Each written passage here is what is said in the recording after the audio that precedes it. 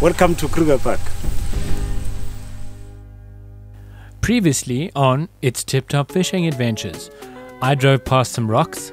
We drove past a fake lion. The family was very excited. We drove all the way from Punta Maria all the way down to Shengwedzi, where we would have 2 nights camping. I ate some of Mom's rusks. We saw a rather large herd of buffalo. Then I saw my first ever yellow-billed oxpecker. Woohoo! Then we watched an impala regurgitate its food and eat it again. Oh, yummy. Then we watched a giraffe try to make more giraffes. It is a bit of a failure. Then we watched giraffes watch us, and then we had fun in the car. Mimi Lala here, Baba? Does it mean like something sleep? Then I almost murdered a suicidal squirrel. Now back to this episode. Firstly, we saw a beautiful Cape vulture. These guys are seriously endangered. We lose lots of them down to power lines, poisonings and habitat loss. So make sure to check out the organization Vulpro, who are trying to help breed these beautiful birds. Hello, how's it going? We're looking at these vultures and there was lions spotted here yesterday, so we're trying to find them.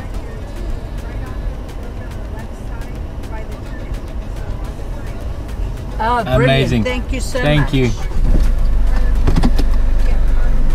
That's it. Okay, thank you so much. Thanks. Have a good day. Bye. So they were stuck there. Send our love back to America. I reckon we go. Yeah, how do we turn around? There will be more loops along the river. See, they were stopped just along here though.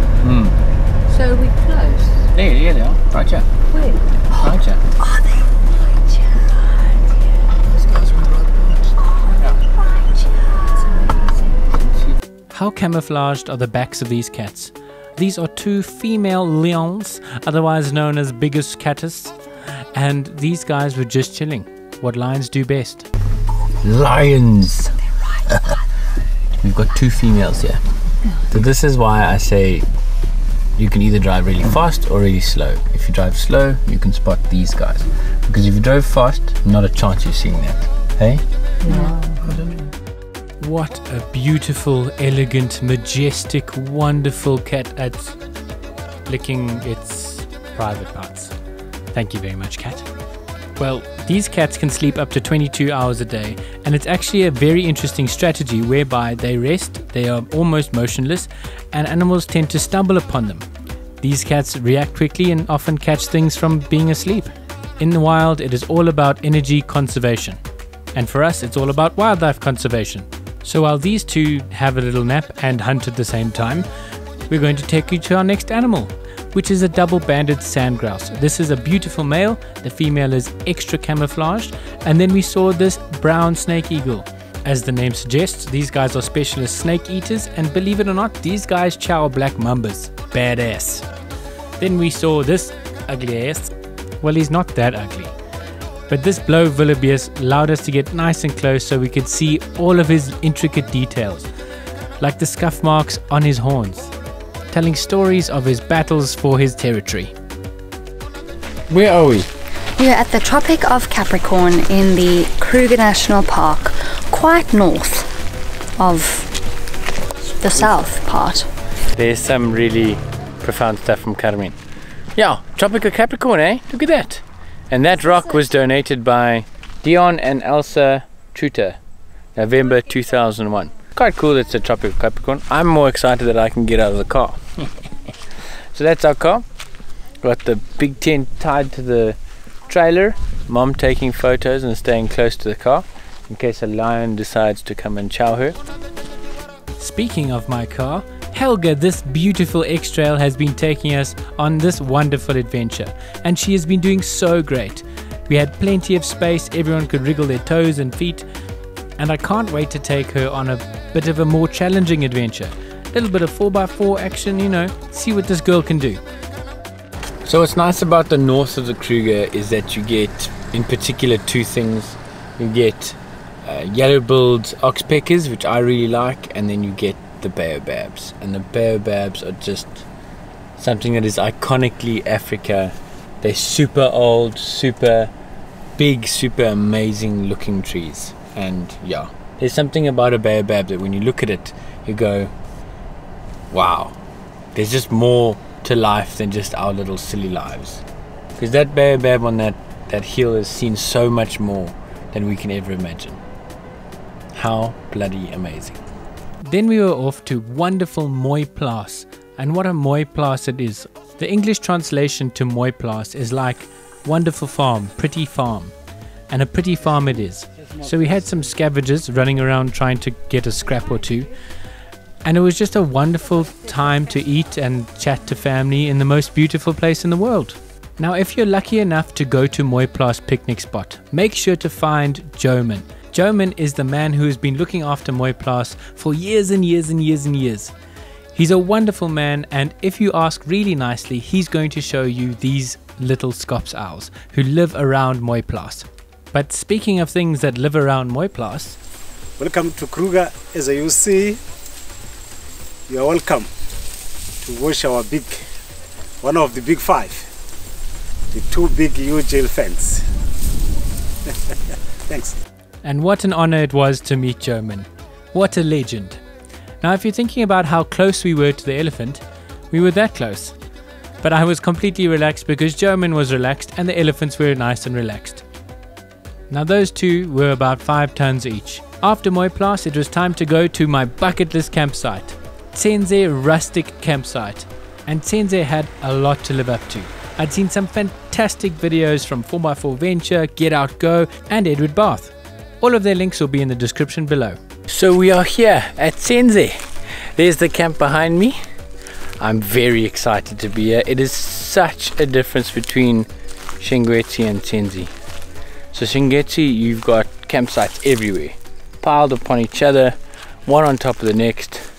It's not very pleasant, to be quite honest, but it puts you in the middle of the park, which is what you want.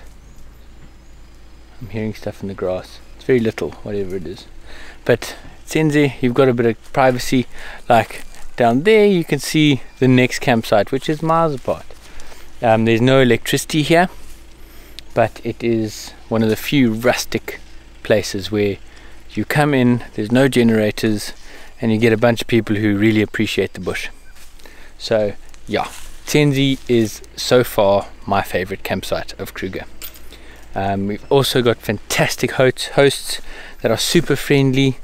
You saw my main man there in the beginning showing us scops owls and showing us the flippin' huge bull elephants and doing a fantastic intro, if you don't mind me saying. And yeah, the campsite is set up, panels are ready for tomorrow morning to power the battery system.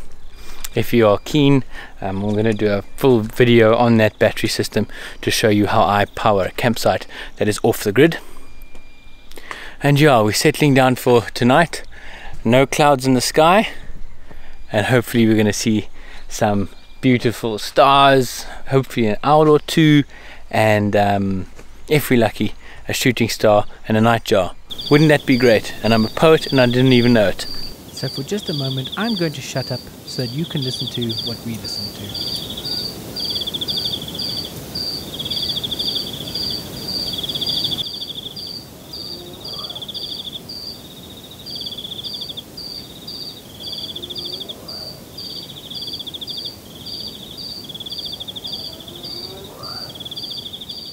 Good morning.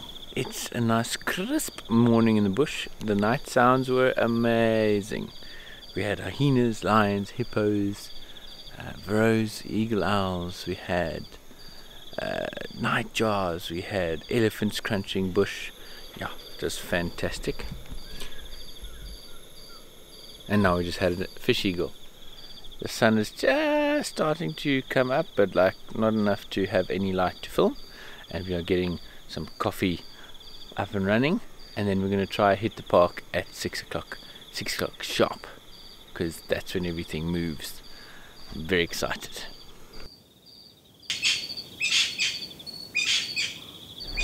We're on the road. It's 13 past 6, so not our target, but close enough. And we've heard some lions in the area, heard a leopard in the area, and we're going to try and find it. Let's see if we can find the leopard.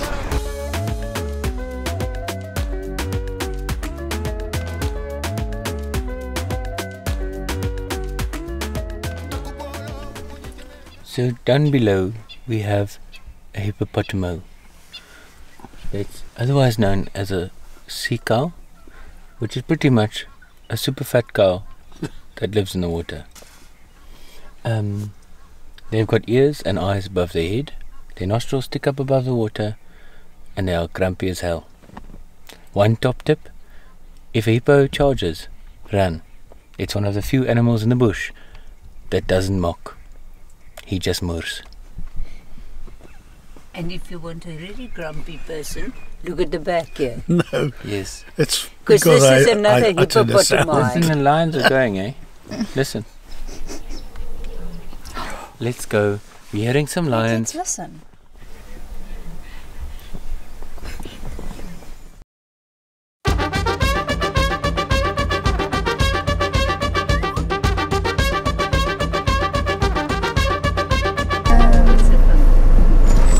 Sorry. How's it?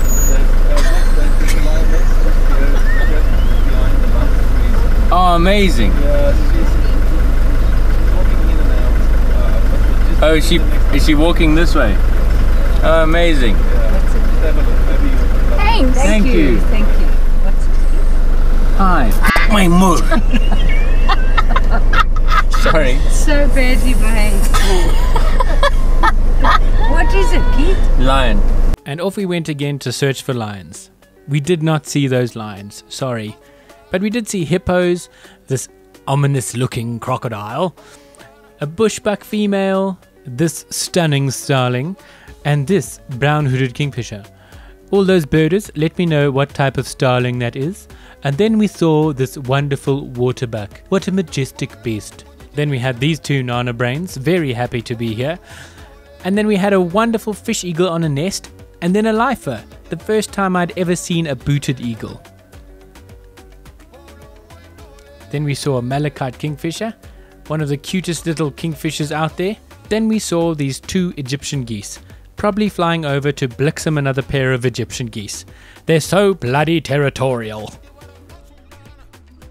Then it was back to our wonderful campsite to relax, get something to eat, and just enjoy ourselves. We were staying in Camp 2. Camp 2 is fantastic because it's next to the fence, next to the entrance, and it's quite big. So we charged up some devices and then went for a walk. So we are giving Helga a bit of a rest, and we're going to walk around Tsendze. Hey Carmi. Yeah, stretch our legs. See if we can see some exciting animals.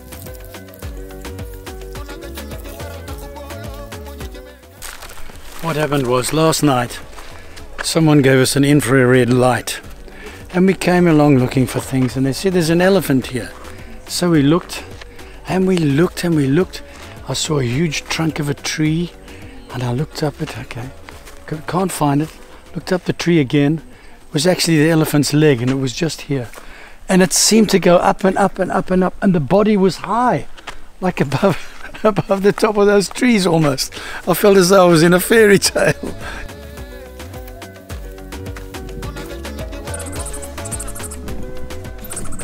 What's here, Dad? We want to be very careful and very quiet, because as you know, bats sleep in the daytime. If you listen to them up there, they're having a bad night because they're making a hell of a noise, and it's daytime.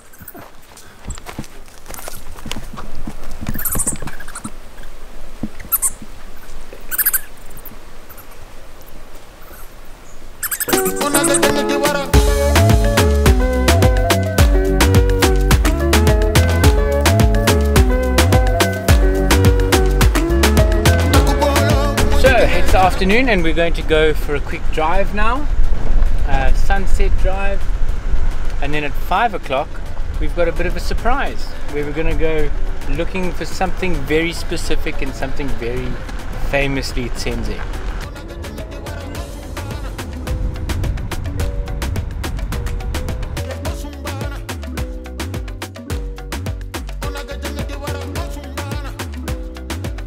And what a wonderful game drive it was. Driving around with Mom, we got to see some quite cool things, like this tsessebe. These tsessebes are quite fast. They don't look it, but they're bloody quick. Then we saw a nice big herd of buffalo. They were really relaxed and not the biggest bulls I've ever seen. Then we got to see one of my Kruger highlights. This wonderful saddlebull stork, wildebeest in the background, and then a juvenile fish eagle. And it got even better when we saw this Verreaux's eagle owl. These incredible birds used to be called giant eagle owls. What a privilege it is to see such a beautiful bird. Then it was back to Tsendze to show you that surprise we were talking about earlier. I cannot wait. So now it's time for the surprise. Mom, what is Tsendze famous for?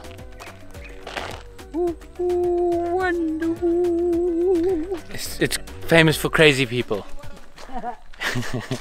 It's famous for owls.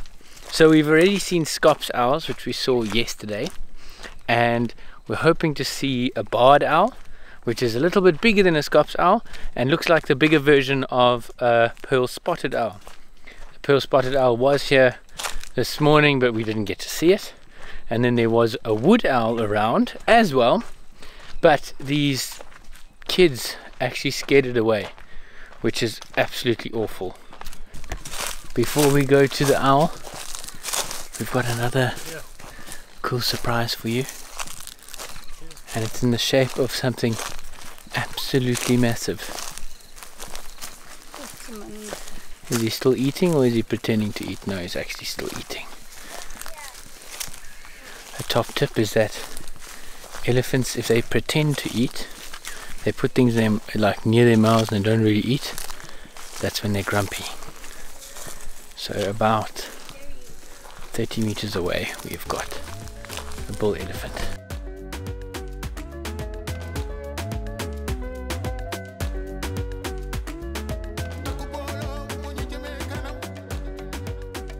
How amazing is that? Let's go see the barred owl. I can hear it. Apparently it's the female talking.